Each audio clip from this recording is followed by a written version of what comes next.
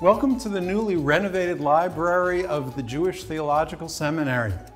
The JTS Library houses one of the greatest collections of rare Judaica in the entire world, providing the Jewish community and the rest of the world with direct access to an astonishing array of materials that speak to Jewish history and to our shared Jewish experience.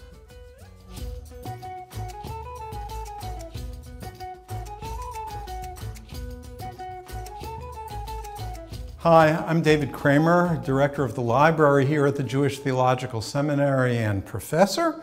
And today we are in the Dorothy Tapper Goldman Exhibition Gallery exploring pieces on display in our special inaugural exhibit to build a new home, celebrating the Jewish wedding. What I'd like to share with you here is this work, a Karaite Ketubbah. Ketubbah is, of course, a Jewish marriage contract. You may be less familiar with the term Karaite. The Karaites were, and there are still a few around, are Jews who rejected rabbinic authority and insisted on following biblical authority and command alone. They were once quite numerous. The evidence, for example, of the Cairo Geniza of the medieval world in North Africa was that there were perhaps as many Karaites as there were rabbinic Jews, but their numbers diminished, and in later years they came to be restricted to smaller communities. Though at this time, the time of this Ketubbah, they were still quite numerous in the Crimea, and in this case, in Ukraine. The Ketubbah has some very bold and distinctive features. This Ketubbah is really quite an outstanding specimen. On the one hand, it is very much influenced by rabbinic practice, despite the claim of Karaites that they resist rabbinic tradition. So if you look at the text of the Ketubbah, you'll find that many of its clauses follow quite directly the clauses that you would find in a typical Jewish, that is to say, rabbinic Ketubbah. But if you look a little bit more closely, you'll find that the entirety of the Ketubbah text is expressed in Hebrew. This was their way symbolically of saying we are biblical Jews and not rabbinic Jews. So in the clauses of the Ketubbah, you've got a custom of what is on the one hand influenced by the rabbis, but a bold statement saying we, Karaite Jews, are not them.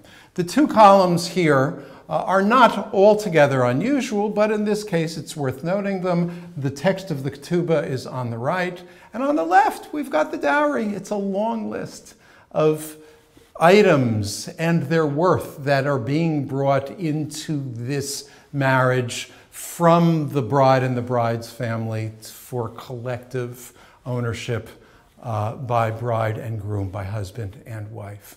What I particularly love about this Ketubbah, in addition to its bold statement of who we are and we are not them, in addition to the beautiful architecture, which is clearly influenced by Islamic sources, showing the intercultural quality of the life of Karaites. I love the fact that this Ketubbah comes from Ukraine, 1769.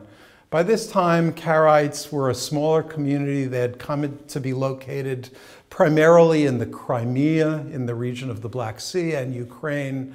And there they found themselves side by side with the earliest of Hasidic Jews, with Jews who made their lives around the yeshiva, the great-grandparents, however many generations, of many of us who came to relocate on the shores of the United States and make our home here today.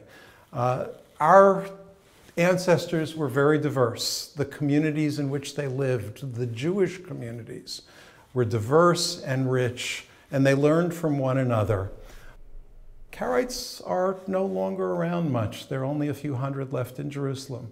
But it's worth our recalling the history of an earlier Jewish community where Rabbinites and Karaites and Hasidim and Mitnagdim, all kinds of Jews, lived together in the same great region of the world.